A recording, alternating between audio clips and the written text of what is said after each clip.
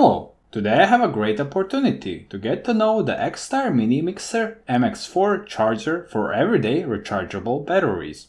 The biggest surprise for me is Xtar newest 1.5V AA size lithium-ion batteries, which I wanted for a long time. So far, I've been tortured with standard AA and AAA rechargeable batteries, both IKEA and other manufacturers. But they all are 1.2V, which is too low of a voltage for some electronic equipment, as standard AA or AAA ones in the shops give the 1.5V needed for electronics, but they are not rechargeable. The other option is to use AA or AAA size 3.7V lithium-ion type rechargeable batteries, but to use them you need a dummy battery.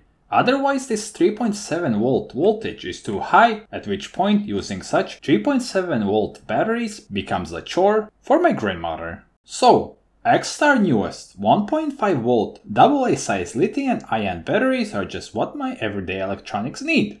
These batteries are rechargeable and have the required voltage of AA or AAA batteries 1.5V.